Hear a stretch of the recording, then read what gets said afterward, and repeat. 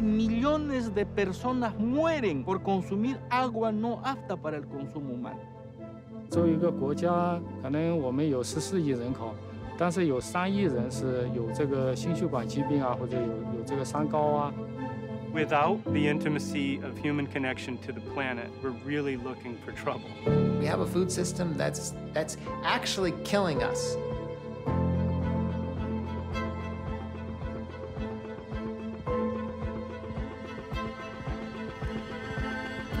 On the moment you make contact with nature, you think differently.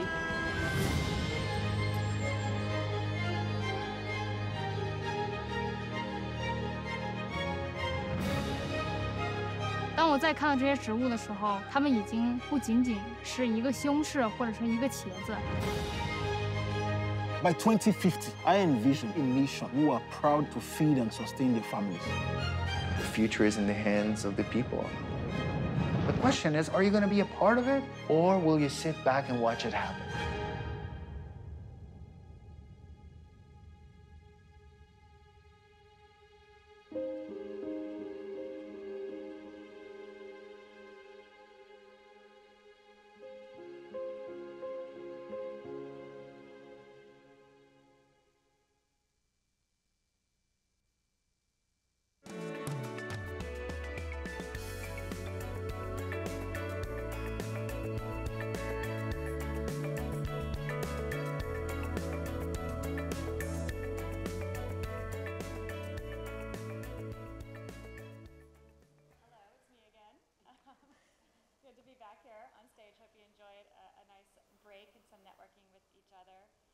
So today in this session, we're going to be digging into data. And I can't think of a better person to be talking to us about this than Sara Menker, the founder and CEO of Grow Intelligence. So thank you for being with us. I think you just flew in this morning. But before we dig into the data, I want to dig into your story. You grew up in Ethiopia in the 80s around a lot of hunger and famine surrounding you. And through a lot of hard work, sacrifice with your family, came to study in the US, and then became a commodities trader on Wall Street, which then you left to start Grow Intelligence. So I want to hear a little bit about that path and that story and how your lived experience led you to developing this company and this approach, and what sparked this career change for you? Yeah, I mean, I always say I fell into commodities trading. I didn't really plan to become one. That was an accident, and as you said, I grew up in Ethiopia, so I came here for college, and especially back then when you were graduating, actually very few places sponsored visas. So Wall Street was one of the few places that did. You went into consulting. So it was almost like just out of necessity, but I had interned and realized during my sort of internship that the only thing that made to me in finance was at least things sort of associated with physical goods, which were commodities. And I did that, and I went into energy trading though. So I was not in agriculture. I was a natural gas trader. Now it's very relevant to my life again in different ways, but I think it was one of those jobs, like I said, I fell into. I was good at it. I really liked the people I work with, but I realized I just didn't have a passion for it about 8 years in. And I think part of it was because when the 08-09 financial crisis happened, really what happened was the guy next to me thought the world was coming to an end, and he decided that the best hedge to the world coming to an end was buying as much guns and gold as possible.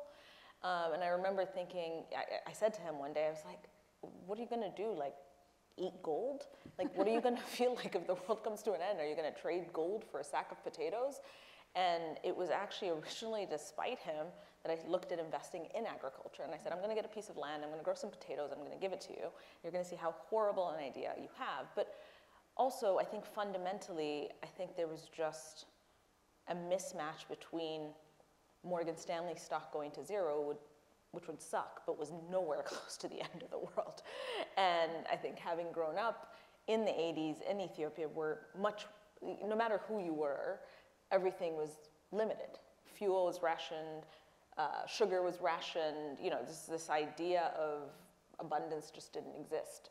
And I think that was sort of fundamentally where this mismatch sort of existed, but I did get obsessed with this idea of buying land, and I thought to myself, well, my family still lives in Ethiopia, I should buy land in Africa, because Africa has the world's largest amount of arable land that's unused, it's cheap, this has got to work, at least as an investment. And I went down the path of actually seriously looking at starting essentially a commercial farming operation in Ethiopia. Had lined up a bunch of people I knew in the commodities market as like this great opportunity, and it's, 100-year leases were available for $1 an acre, and you could get like 100,000 acres if you wanted, as a way of sort of investing in farmland. And by the time I finished doing the math on what it would actually take to make it work, it was just cheaper to buy land in Iowa. Wow. And to me, that fundamentally made me, one, realize buying that land was not going to be a good idea, but two, like as an investment, but two, that farming was just so much harder in sub-Saharan Africa than people were making it out to be, and the cost of land and the arability of the land is just not a necessary condition. It was sort of all the breaks that you had in the supply chain that were making it impossible. And so, 4 years of just asking lots of questions of why, and every time I asked why, somebody gave me information. It was 2 years old, and then I would be like, well, where is it today? And nobody would give me anything that made sense. Everything just seemed so outdated. And, in the energy world and in sort of the market I traded in natural gas, I mean, we scraped every pipeline every single day to get a sense for what the supply was and what the demand was, and that drove the price. And the ability to be able to understand our system inside and out 24/7 was what made us make really good financial decisions, but also fund long-term projects in sort of the energy markets. And I just had a moment where I realized, like I said, I was good at my job, but I had no passion, that it was clear that there was no way we were going to solve anything around food security if we didn't understand the system itself. And it was clear that very little work had been done to sort of systematically do it in the way that we were doing it in the financial markets, and I sort of left to do that. So let's talk a little bit about Grow Intelligence and how you're using AI, machine learning to help give real-time data and help improve some of these systems challenges. Can you give some examples of how that works in practice? Yeah, so I always say it was great. I was very naive at how difficult it was going to be to do it in agriculture relative to energy. And the reason I say that is, oil is oil, natural gas is natural gas. The way you produce it is kind of the same. Production is actually highly concentrated because it's expensive to produce. It's highly regulated. So because of all that, the way in which information around it is stored, even back when we were sort of doing it, it was fragmented, was significantly less fragmented than what agriculture was going to mean, in the sense that, first of all, agriculture is not a product. It's tens of thousands, not hundreds of thousands of different products. Each one has a different set of biological rules that govern how that plant or that animal grows. And you can grow it you can have a half-acre farm, or you can have a 100,000-acre farm. And demand is sort of dispersed down to sort of individuals like us and what we consume. And so data around sort of our food systems and agriculture is fragmented in that way. The best data in every country tends to come in a different format, in a local language. I mean, the best data from Brazil, yes, there's plenty that comes out in English, but the Portuguese versions always have more depth, more breadth. And so by the time you multiply it by a number of languages, every place reports in its own format, PDF files, whatever. And so the first thing we had to build was an engine that could take data in any format and in any language. So that was the first sort of challenge we had to solve was, how is it that we're going to build a pipeline of data where we can take, today we're ingesting data from over 50,000 sources around the world, but it was, how do you do that? And then how do you do automated language translation that is context specific in agriculture? the automatic translation actually fails, and that's where we have to bring in domain experts. Initially, it's about human intelligence and making sure you have people who know how to interpret that information to then sort of work with engineering teams to train it. Once we've solved the ingestion problem, then it's like you have too much data, but there's also lots of gaps, and the lags still exist. So we then had to create a space to essentially fill data gaps. Where's cropland for particular crops? What are the yields today, not 2 years ago? You know, those types of challenges. And so we went through this sort of data generation journey and developed 28 modeling frameworks. So think of a modeling framework as something that is broad in its definition of what it solves for. So a yield forecast model, a protein demand forecast model, a climate index, a food price index. Those 28 modeling frameworks today generate about 16,500 unique data sets for us. Now think of a unique data set as that yield forecast model becomes specific to a crop, because corn grows differently than soybeans, than palm, et cetera. Or a climate index means nothing unless you break it down to drought or flood or tropical cyclone, et cetera. Those 16,500 data sets actually now generate 2 million unique model outputs for us every day. And so that's really where, you know, you use AI on sort of multiple levels. The first is just in the mapping of information, like literally just organizing it, mapping it. The second is in sort of the construction, the model construction process. And then the third is actually connecting those models to give insight, which is really what you want to do. You want to move from a journey of having discrete data and converting that data into knowledge.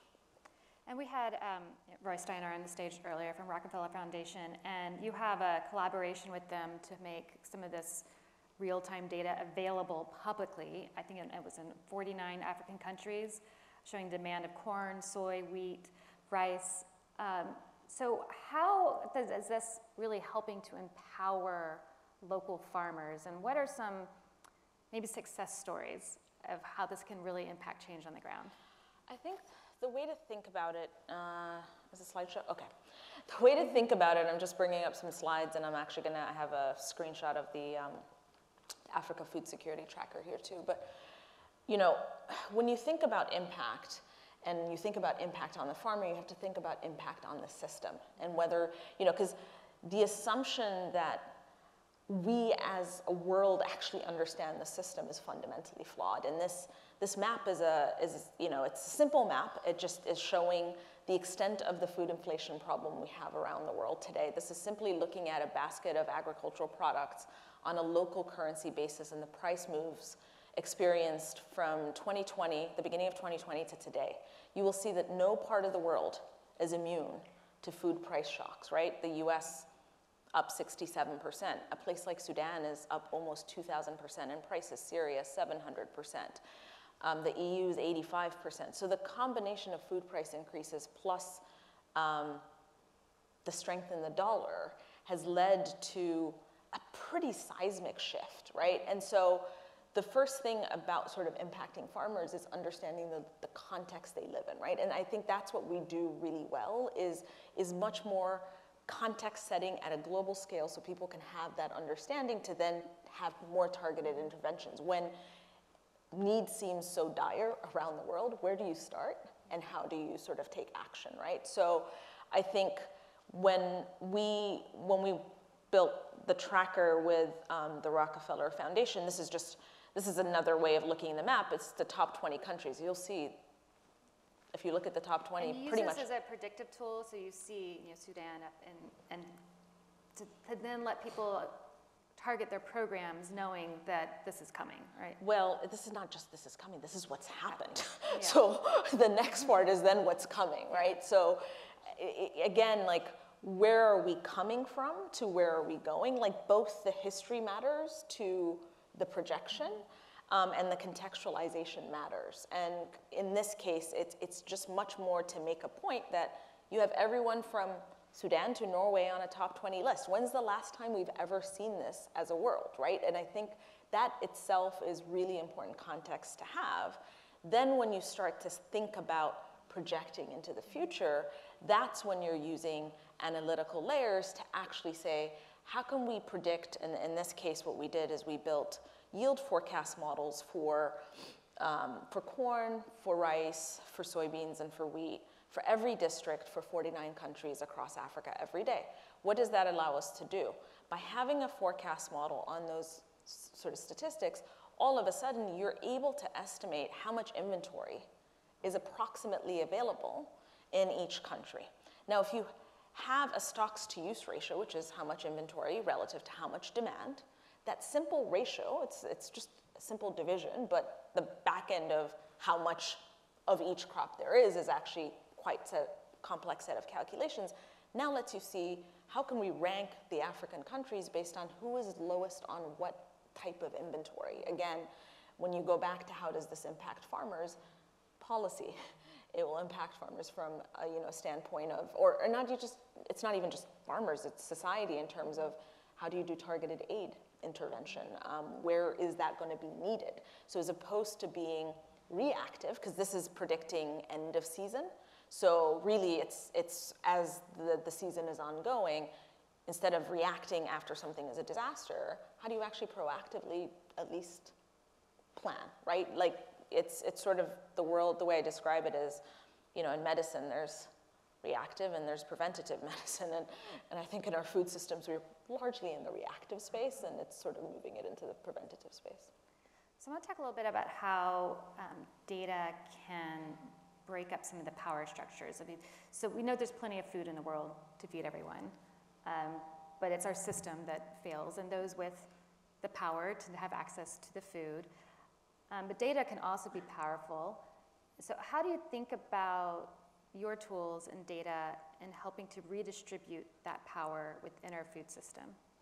Yeah, I mean, that was really central to our mission from when we started, and why I used to get so angry every time everybody said, you're trying to be a Bloomberg for agriculture. I'm like, no, Bloomberg only cares about the financial markets. We care about the world.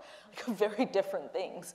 And so we had to embed in our business model a thought process, which frankly was really hard because it had never been tried before, of how do you build a product that you can sell at the right price to the smallest of organizations and companies to the biggest, and price proportionally and appropriately? And how do you also have free versions? Like, how do you open source some of that knowledge? And how do you sort of bring that around the table? And I think for us that was absolutely critical for a few reasons, right? When I sort of talked about data in the energy markets, when I was trading natural gas, we used to call the natural gas markets Gas Vegas.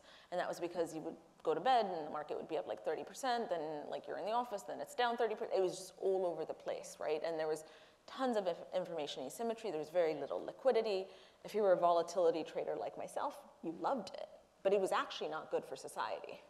And if a producer had come and wanted to sell gas or oil 2-3 years forward when I first started, that was hard to do. By the time I left, we were doing 10-20-year forward hedges for them. What did that do?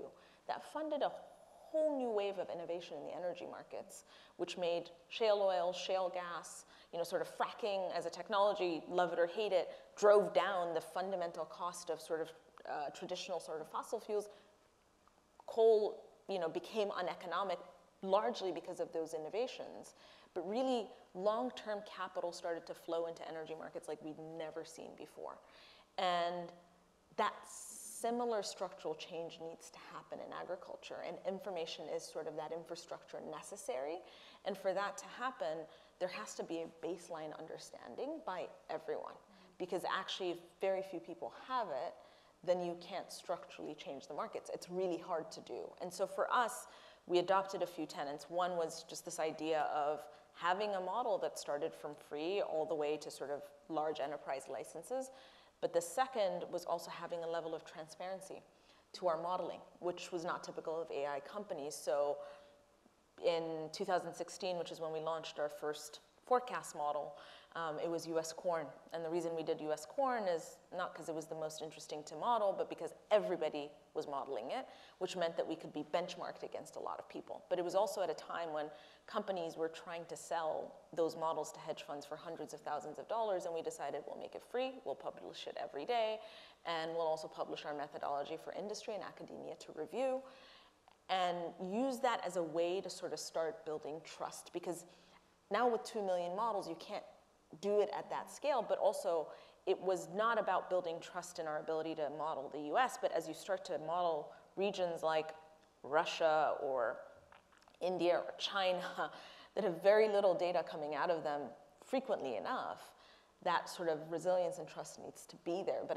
I do think that for us to solve sort of the structural challenges we have around capital markets in our food systems, and that's how we're going to fund and drive innovation, data is just a form of infrastructure. So for many of those who are in the room here today and joining us online, it might work with an NGO or government, civil society, an advocacy group, how do you see a technology business like yours fitting into that ecosystem? And how do you think the people here could leverage the data that you're able to provide and turn that into real action results on the ground? Yeah, I mean, you know, you have to pick your battles on how many things you can do. You know, in our case, to answer your first question of how do people use it or what can they do to use it, I mean, literally the Africa Food Security Tracker is open. Like, you don't even need a login. It's just on the website. You can play with the data. It updates every single week. It's there. We have a fertilizer impact tracker that we partnered with the Gates Foundation on that looks at the effects of nitrogen shortages and predicts sort of what calorie deficits are going to be sort of based on sort of different nitrogen scenarios that we sort of did partnerships with. That's open. But again, even our data portal, there is an open version of it. Now, in terms of what to do with it, I mean, I always say you have to choose to be in the data business or in the advice-giving business, and we're very carefully not in the advice-giving business.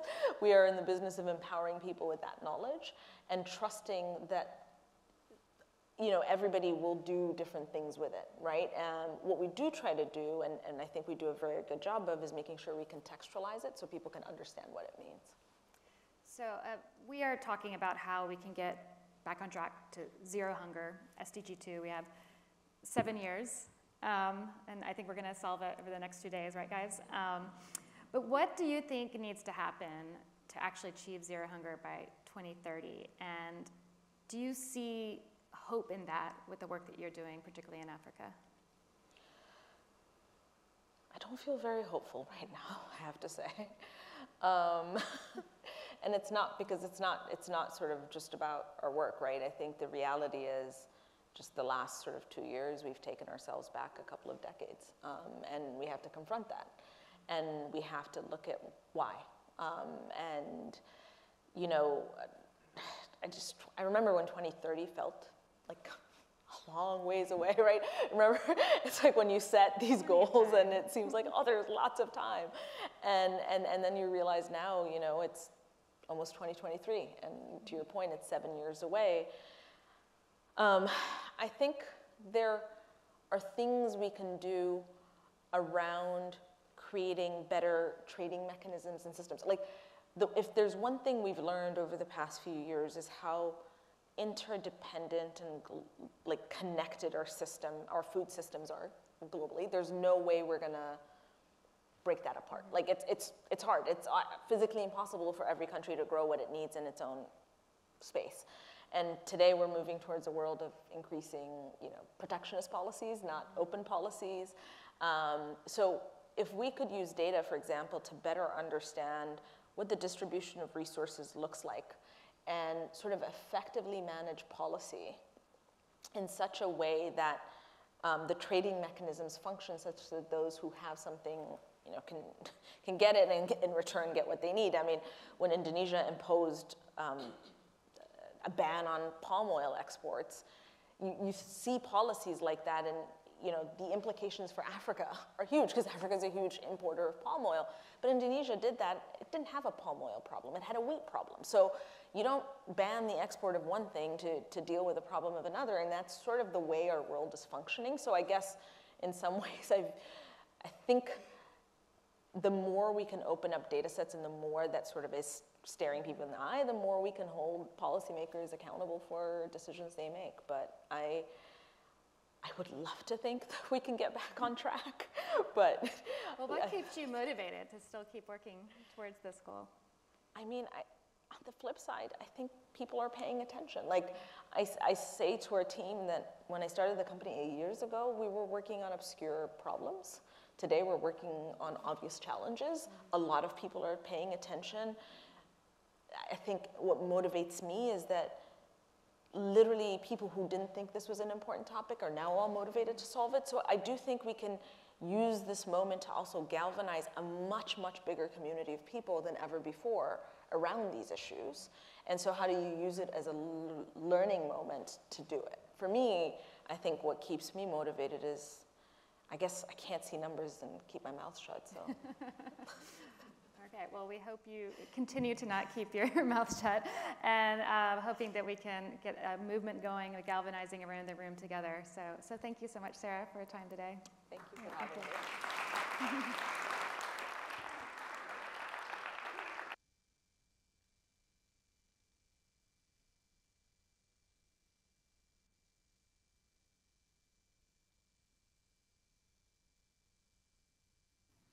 Well, thank you very, very much. Let me start with two questions. Do you know anyone who is confident and successfully engaged in life who suffers hunger? Is there anyone here who suffers hunger? Your answers to those two questions point to what we have to do. We have to make sure that everyone, meaning everyone, has the ability to contribute in life. The most fundamental right is the right to contribute or to give. And if we succeed in helping everyone have that right, we will have done the most important thing to end hunger and many other ills. So Ashoka has about 4,000 Ashoka Fellows, and you're about to meet Reverend Brown in a few minutes, who's one of our new fellows. 3/4 have changed national and or international policy and patterns in their field within 5 to 10 years of launch. So this is a very powerful community, and we've been learning how to work together more. The biggest group focuses on kids. 87% of them put kids in charge in about 1 million schools across the world. Math scores go up, language scores go up, bullying rates go down. Conventional measures. But what really matters is that those kids are having the experience of your dream, your team, your changed world. Ask yourself, is your daughter getting that experience? Are the kids in refugee camps getting that superpower which will give them the ability to have a life? There is nothing more empowering than giving people the power to give. That's what brings health, happiness, longevity. All the great prophets, all the scientists make that clear. We have the best possible job. I mean, you help one person have the power to give, but then helping a whole society have it. That is the most powerful, life-giving thing you can do. So this is a natural, and we should have fun doing it. Sometimes people say, especially to young people, no, you can't do that. What that really means is that they didn't do it, and they're uncomfortable with the idea of someone doing it. So please be very polite, because they're very vulnerable, but ignore them. And that's our challenge. And everyone here can do it. Think about the kids you know. Think about the people in your communities of faith, your organizations, the people you serve. Help them be change makers. And that's what the panel we're about to see is talking about. When you're talking about bringing about grassroots change, it's about people getting their power. I wish I were with you physically, but I am in spirit. This is an incredible movement. We all are fortunate to be a part of it.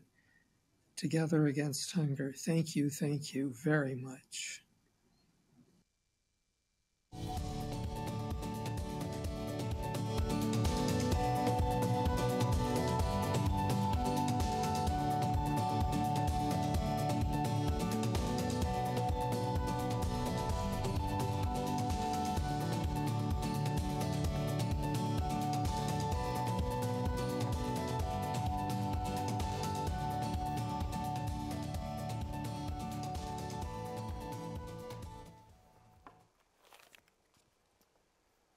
Good morning, and thank all of you for joining us this morning, and for all of you online. We know how committed you are to this cause, and so thank you for joining us.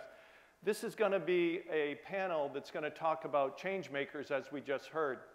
But let me just throw out 5 words that I've heard this morning that I think are crucially important, that maybe would be helpful for us to reflect upon as we listen to the group here today.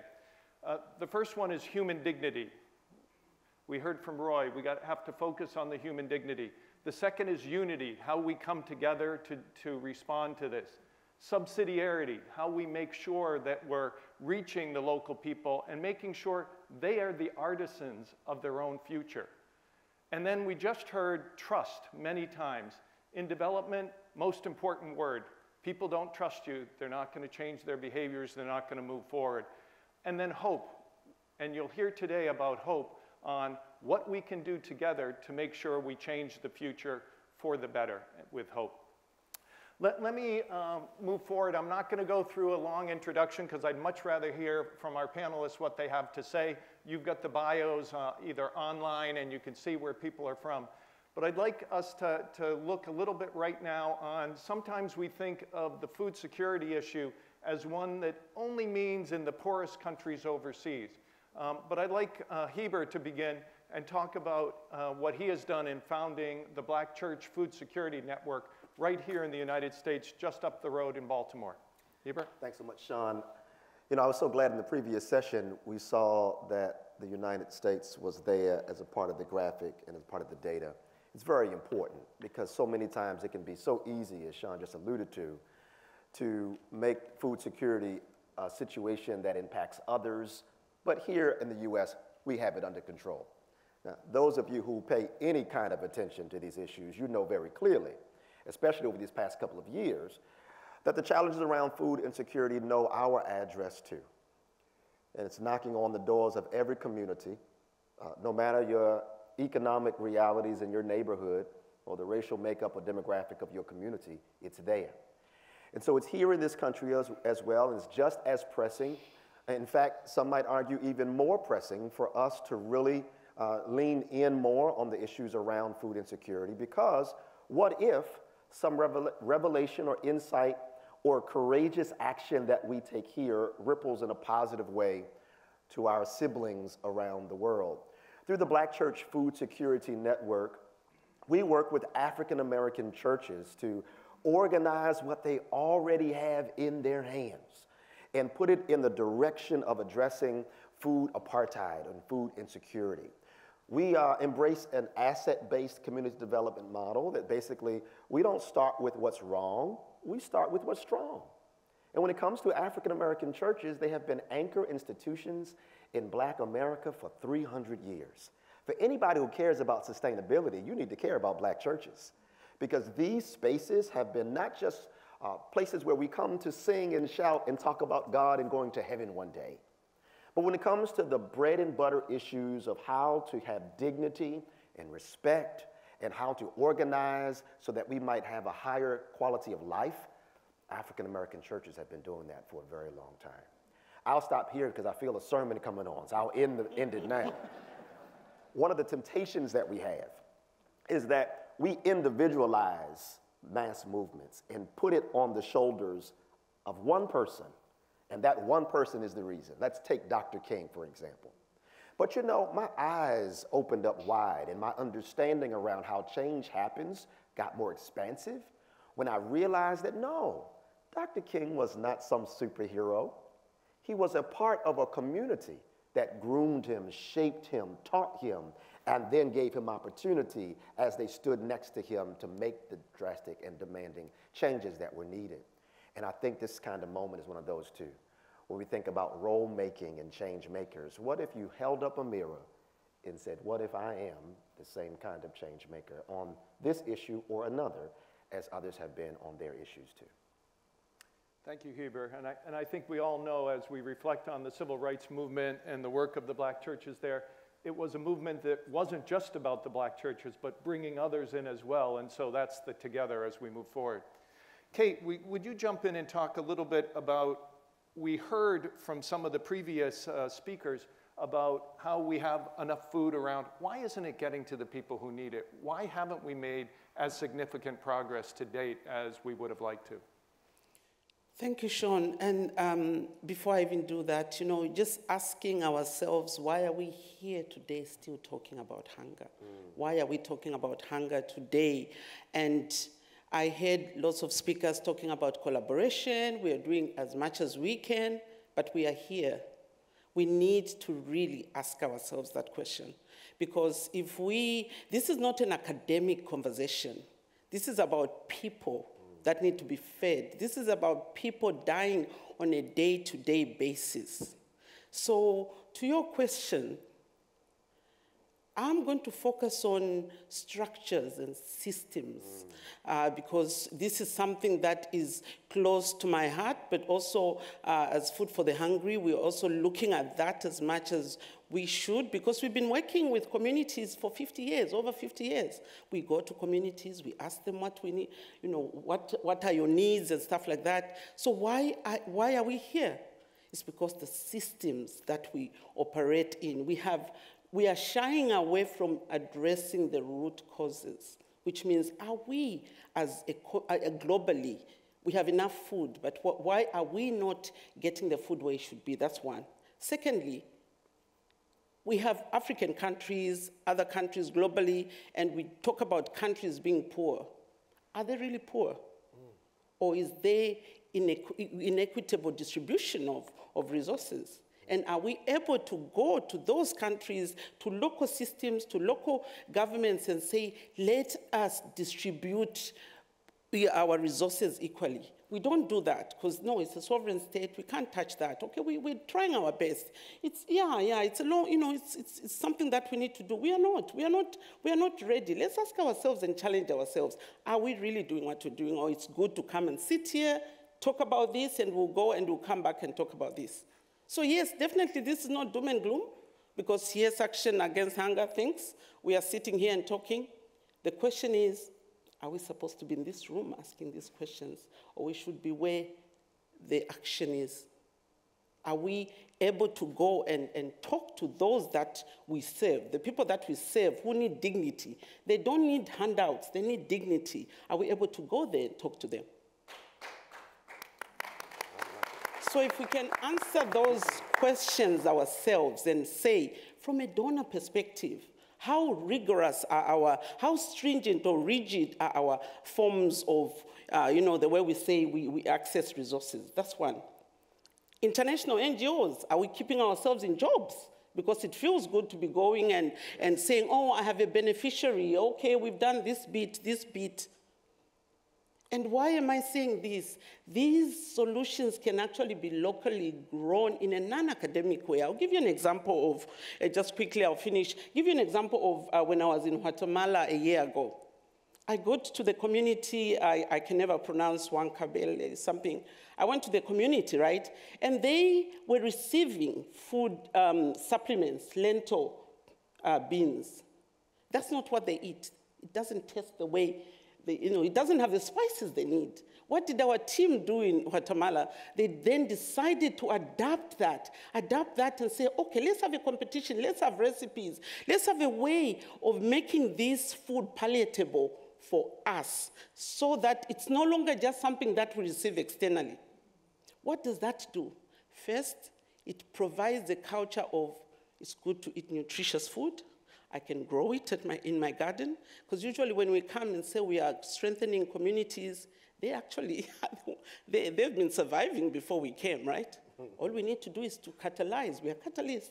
So I'll stop there because we're going to talk about another topic on localization, just focusing on local solutions. But I just want us to go back and ask ourselves, are we doing enough? Or we say it's expensive. Yeah, how accountable can communities be if we give them resources? So those are questions we should be asking ourselves. And ask ourselves, do you want to be here again 50 years later, talking in this room about what we can do about hunger, or we can do it now? Thank you.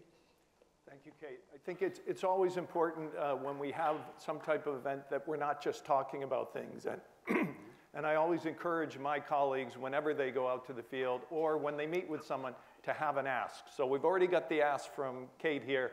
It's not to just have this discussion in the room, but let's get down out to where the action is happening. Mwandwe, would you like to talk a little bit about your experience, because you have done some action. You've made the food caucus in the Zambian parliament. You've moved some things forward. Could you tell us a little bit about how people can get energized to stimulate change? Yeah, thank you so much, Sean. And I think that after listening to Kate and Heber, it really gets you thinking. And suddenly I don't want to say what I had planned to say. I have a whole other thing. I think that the one thing for me that stands out is that we've almost created this falsehood for ourselves that hunger will always exist. And so we sort of sit back and think about this as a situation of an us versus them. We've painted a picture of where hunger exists and the class that brings food to the hungry.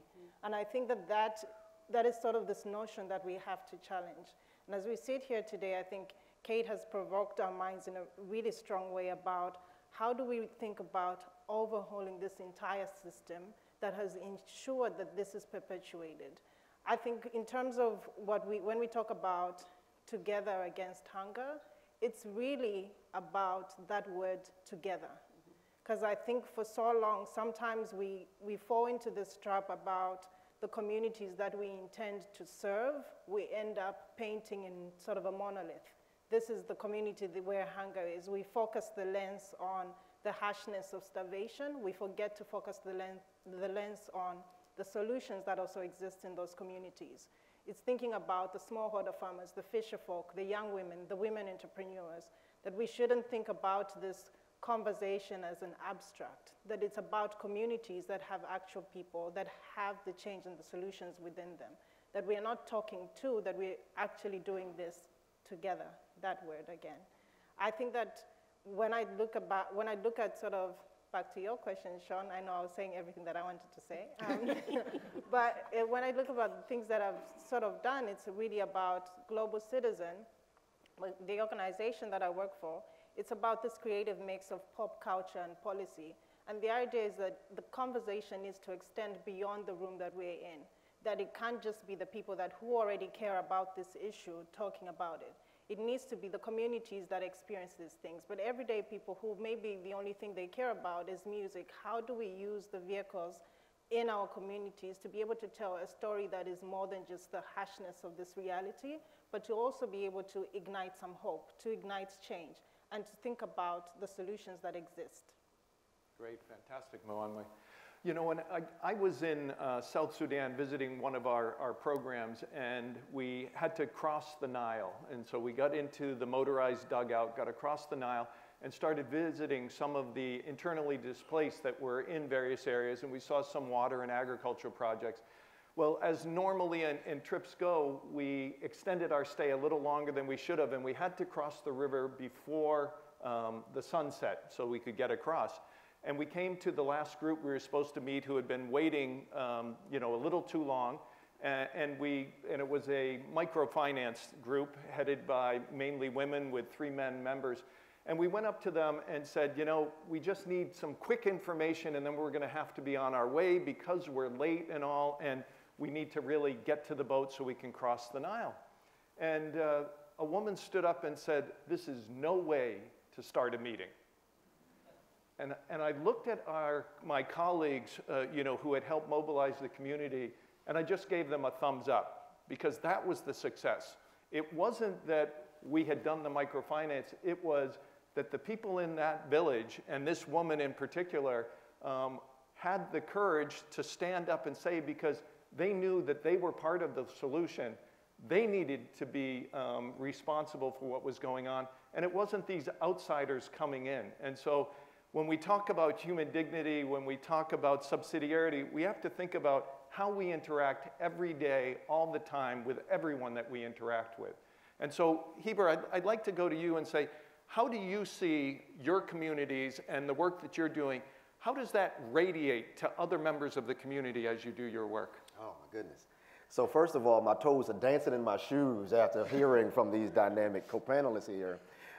With our work, I love the work that we do in black church spaces because we do start with what the institution does anyway. We're not trying to pull the church away to say, hey, here's a brand new project that's very different than what you've ever done before. As much as that might do something for my ego to show up and say, hey, I have a brand new idea, it's more effective to start with, hey, y'all are doing some amazing things already. Let's explore together and be creative on how we can connect that to this initiative because you've done so many other things before. And so, yes, we employ gospel choirs to sing church songs. We're doing Sunday school lessons. We are looking at the existing calendar of the church. And anybody who's ever grown up in any kind of religious institution, food is always in the picture, right? As a pastor, I know someone dies, we eat. Someone's born, we eat. Somebody gets married, we eat. Food is always there. Our rituals, food is there.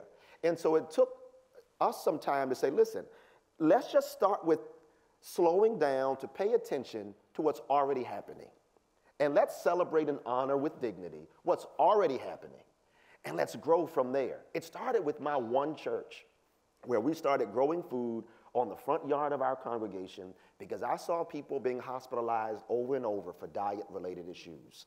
And I did not want to go beg some charitable organization, can you come and give us the nutrient-rich food that we need? Because it would cost too much in human dignity.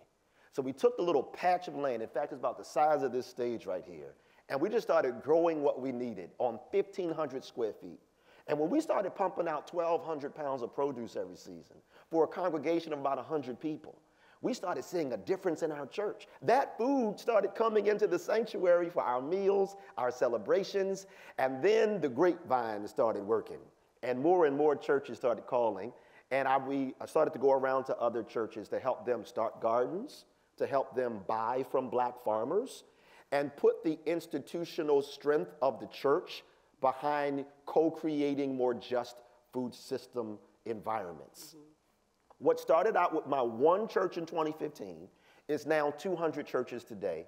And one of the pastors in our organization said, Reverend Brown, by next year we're going to have 2,000 churches. I said, oh, Apostle, okay, if you say so, we'll keep going. But it cuts across denominational lines. It cuts across urban, rural. Every church, think about this, and I don't want to keep talking now, Kate, you got me excited. But think about this for a second. The largest collective landowner in black America is the black church. Mm-hmm. You put all the land that black churches together, across denominations, put it together, you got something to work with. And when people feel like they are a part of the solution of changing something in a way that does not cost them their dignity, and that they are in the driver's seat, and everybody's invited, but listen, I'm in the driver's seat, wait a minute. And with that in mind, we're making a change, we're making a difference. I got a great story later, but I'm gonna save it for the last question. But that's the kind of ways that we are lifting up and radiating a sense of somebodyness in creating and being the solution for the challenges that we face, and inviting others who are used to leading to get in the caravan and follow. I'll finish here. Flavor Flav, raise your hand if you've ever heard the name or you know Flavor Flav. I knew it. For those who are not initiated, Flavor Flav was a part of a group called Public Enemy back in the day, a rap group called Public Enemy.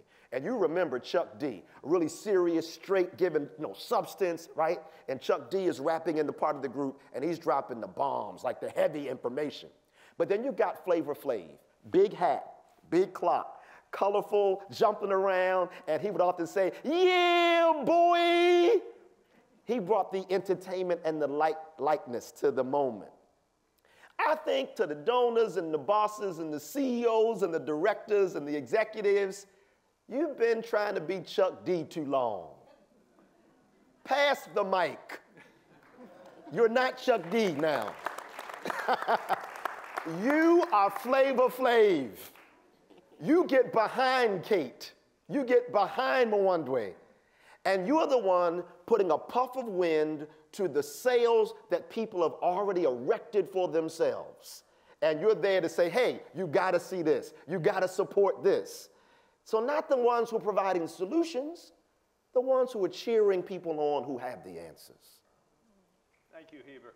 You know, you remind me, we talk a lot about the 3 or 4 C's of COVID, conflict, climate, and all, but I like the 4 F's: food, family, fun, and faith. So that's really a nice one.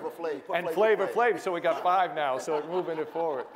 As well, I think you bring up a key issue, and that is sometimes we keep thinking we're out to help people. No, we're not out to help people. We're out to provide a little seed so they can help themselves. Kate, could you talk a little bit about how we can help people help themselves a little more? So I wouldn't even use the word help. Yeah, you exactly. know, because in itself, you're saying I'm the giver and you are the receiver. Right. So if you think of I'll go back to probably the work that we are doing. We are thinking of working on, we are doing a reimagination process within Food for the Hungry and looking at really systems thinking, you know, getting to where, you know, looking at root causes and understanding.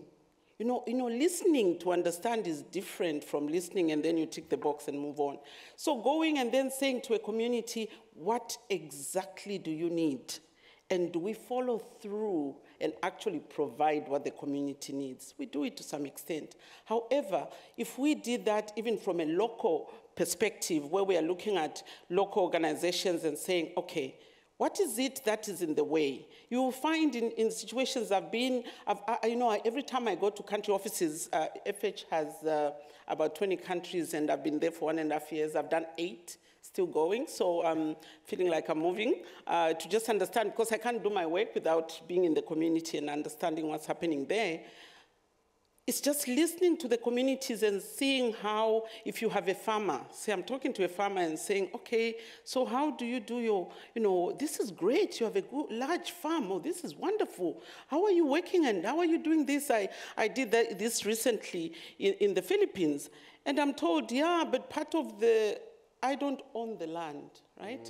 I don't own the land, and if I don't own the land, there's some rich person somewhere who owns most of the land, so when I produce whatever food I have, I need to pay to the owner some sort of amount, right? Whatever it's called, a levy or whatever it is, which is determined by the giver, the owner of the land. So that is a system that is broken.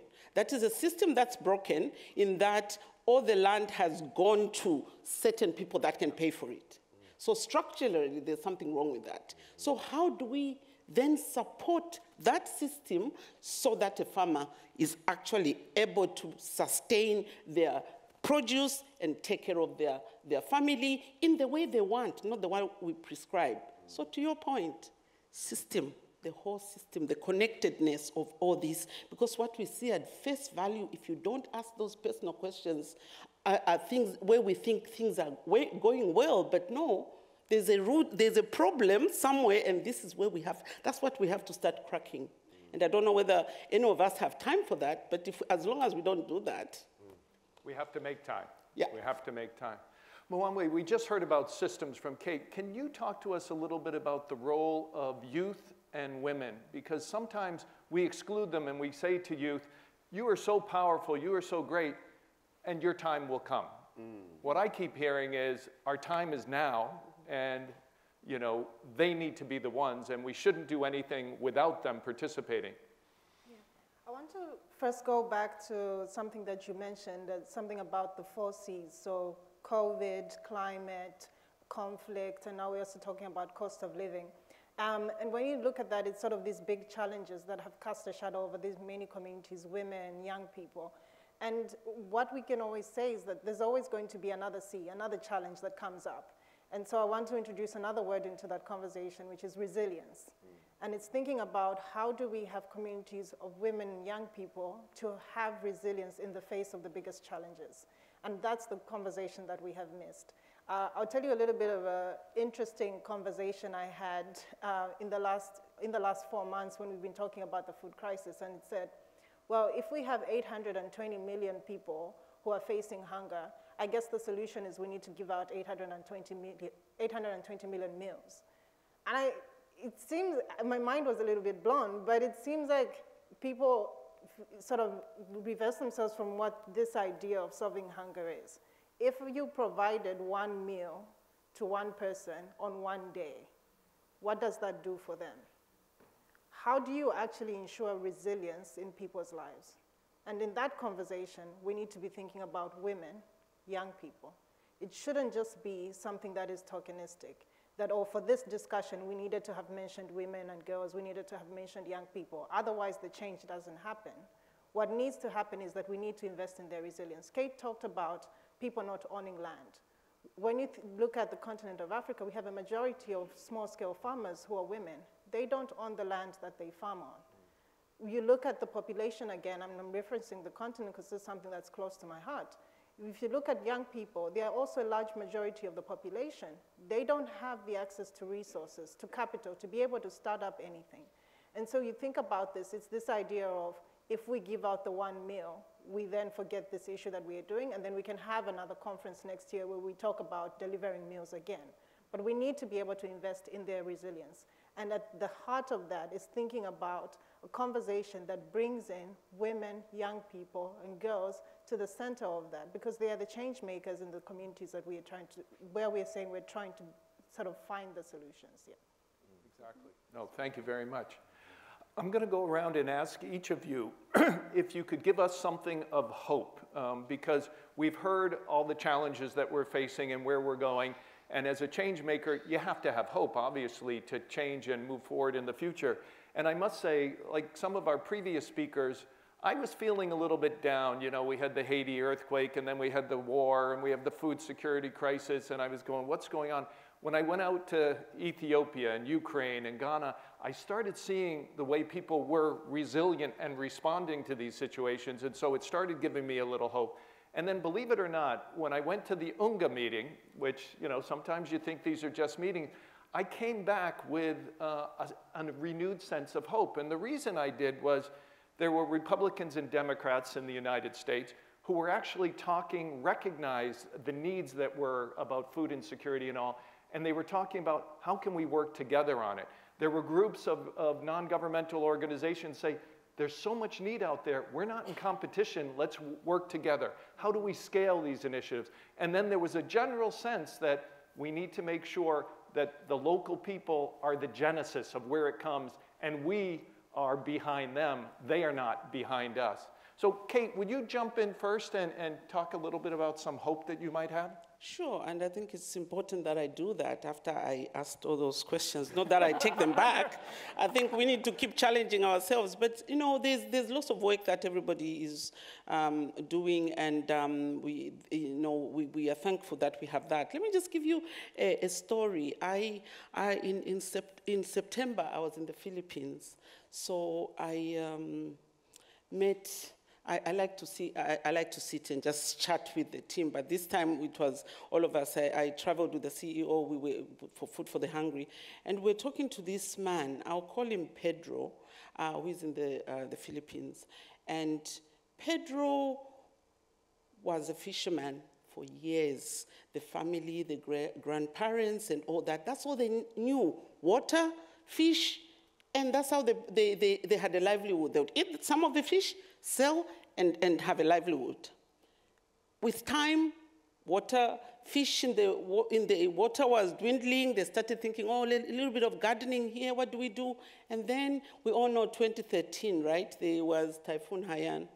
So that connection that Pedro had to water no longer is just a loss of income. It's now destroyed his equipment, bought and everything, but also killed people. So the relationship changes, right? So Pedro, this could be a sad story, but this is what happened.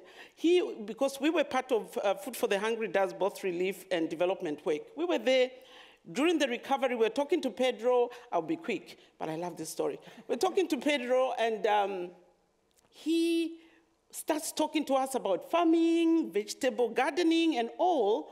Pedro today, not only does he have a small garden, he actually has a restaurant, which we call From Food to Table, doing organic farming, organic vegetables. He's linked to a contract farming to private sector. That's a system, right? Private sector who have shown him how to grow, and now he's doing that and really working well. Now, COVID hit. Quickly, COVID hit, now he had to stop because there's no income. He then thinks, okay, you know what happens with communities? They always want to help others. He says, okay, let me do some training, farming training for other. He did, now he has a training, he has a training thing that's happening. When we went there, I looked at this place. It's called La Sina in Marabut. It's like a resort because now the provincial council is also building a restaurant there, and this is hope. This is one story of hope. Imagine if they were put to scale. That really humbled me because I thought, wow, you can do a lot with a little if you listen. Thank you. Mwandwe, story of hope. I'm going to draw my hope from this room.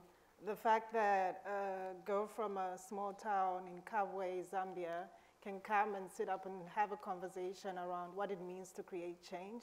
I think I want to draw my hope from that.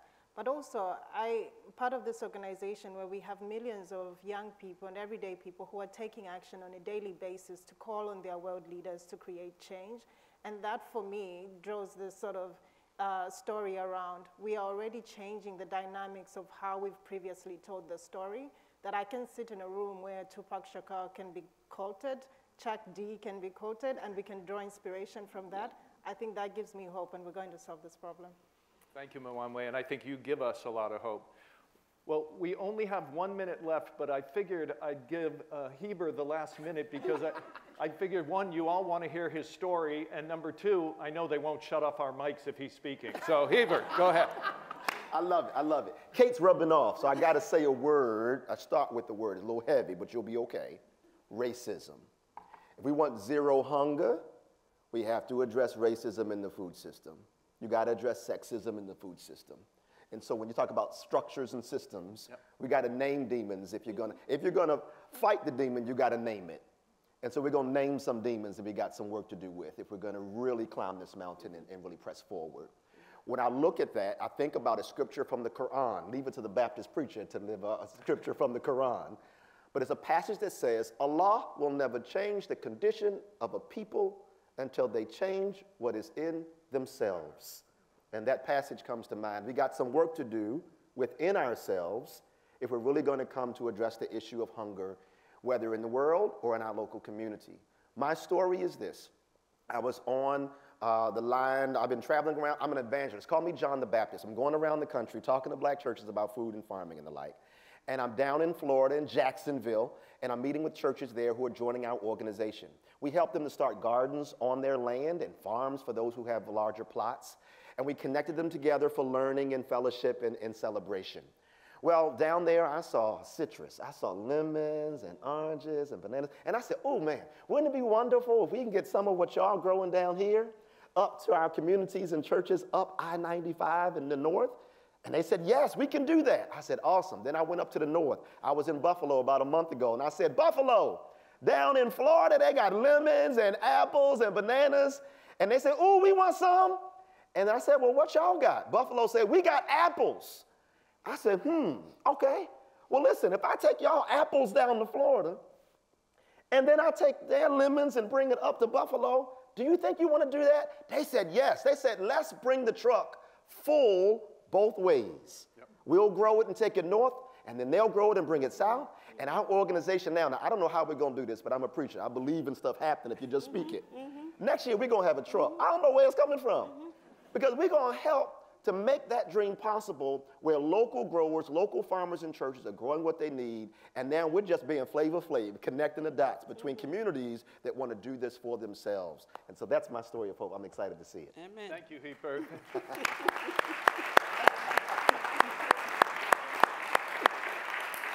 We're a minute over, but let's hear it for our panel, Heber, Kate, and Mwandwe. And as we exit, I hope all of you have a little more hope after this session, and then a little more hope after the 2 days that we can do it together. Thank you very much.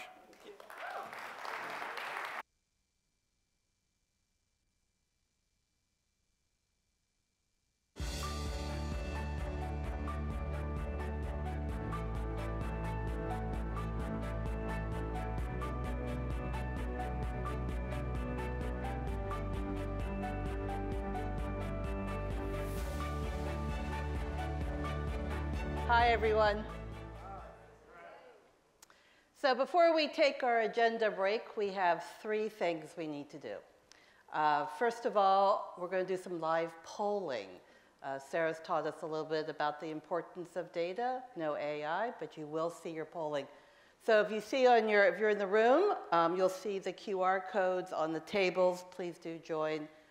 For those of you online, please go to menti.com and type in this code. We posted 2 additional questions and we'll be taking a look at the results there. Second thing, to our online audience around the world, we thank you for your joining us. We're going to be stopping the live stream portion of the day, but we hope you will come back at 4 o'clock to hear our keynote speaker, Yusuf Omar, who's the co-founder of Scene, talking to us a little bit about mobile storytelling. To fill your time, we have put on the website 2 award-winning documentaries. I have cried twice watching them, but I've also been rallied by them. So please do check those out. There's also a preamble by Marshall Stoll about the 2 films. For the in-person audience, thank you for being here. Thank you for taking your COVID tests. We are greatly appreciative of that. We are going to, after lunch, go into 3 concurrent sessions. On the back of your badge, if those of you have actually looked at the back of your badge, you will see that you have some room assignments, and we will be rotating you through each of those sessions throughout the afternoon and also tomorrow. So, Dave, let's take a look at our first question. Where is there opportunity for greater collaboration in hunger and nutrition initiatives? So our first response is a common agenda. You still can fill out your poll if you're still typing. We can see. Okay, so if you have trouble, just go into menti.com. We'll be updating it throughout, and I will still take your polls. We'll be polling throughout the 2 days. So you will have a chance to maybe change these results. So with that, we will want to see if we can look at this data and see what the change may drive. We'll have these questions throughout the day. I'll be back up later this afternoon with some more. Any other comments or questions on this? All right, well, thank you again to our online audience. Please continue to fill in the polls. We'll be seeing the results go across the 2 days, and then we'll take a break now. We are convening in Skylight Pavilion for lunch for our in-person, and again, thank you to our online audience.